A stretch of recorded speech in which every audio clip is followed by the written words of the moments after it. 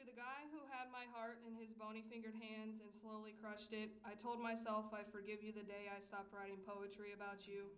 Today, however, is not that day. I was a wildfire born for self-destruction until you came along with your silly smiles, awkward jokes, crooked nose, and laugh that changed every time I heard it, and put out my smoldering rage by offering me your friendship. From then on, we grew, spending years weaving ourselves together until we couldn't be told apart, using belly laughs, cheeky smiles, and secrets we traded like Pokemon cards to promise the pieces of our future led back to one another. But your lack of effort wedged 1,300 miles between us that never seemed to matter before, and suddenly 6 years of friendship was too short of a line to draw us back to each other. When I confessed to you my feelings, drawing them out in a jagged line of rambling, all you said was, "I know," and my heart deflated, chipping away like flakes of dried paint from the picture I wanted to paint for you, with you. In my eyes, you were born to do no wrong. You had the ability to walk on water, and I worshipped you. My blind devotion was a way for you to escape, and in your absence I began to sink, forgetting how to swim after years of using you as a lifesaver. My call for help was drowned out by your rapid flow of excuses for all the times you let me down.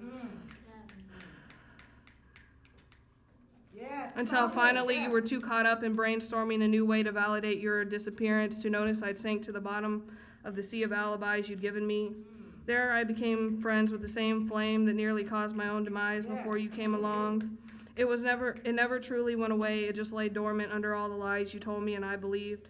I reserve you, your bony fingers, and all our happy memories a spot in the center where the rage burns brightest, fueled by the pain I felt when you let me down. I was left to carry the weight of our friendship alone, and you enjoyed watching me fall apart, picking up the pieces of your future that held mine together so you could rearrange them in another direction. You let me drown, and now that I've learned to breathe again, it wasn't the water that replaced the air in my lungs, but the stench of your own self-hatred. Maybe inhaling so much of it made me hate you too. At least for a moment I hated you. Now I realize there's no reason. After all, I have you to thank for who I am today. Come on now, yes. I used you as my personality.